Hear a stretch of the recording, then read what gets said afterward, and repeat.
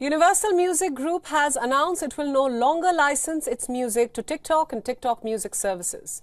The music label claimed TikTok had not renewed its agreement. In a letter, Universal revealed it had been pushing TikTok for fair compensation for artists and songwriters in their discussions.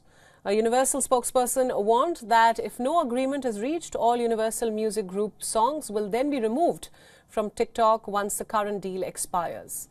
This means some of the world's most popular music from artists like Taylor Swift, Drake and Harry Styles will be removed from TikTok's library.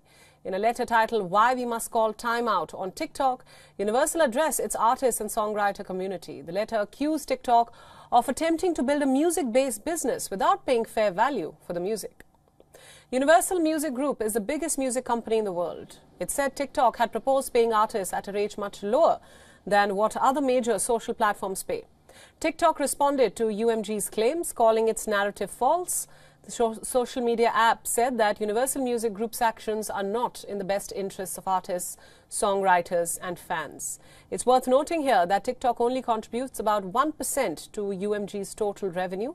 This decision follows a deal reached in February 2021 that allows TikTok users to incorporate clips from UMG's music catalog into their videos. TikTok holds similar agreements with music companies Sony and Warner Music.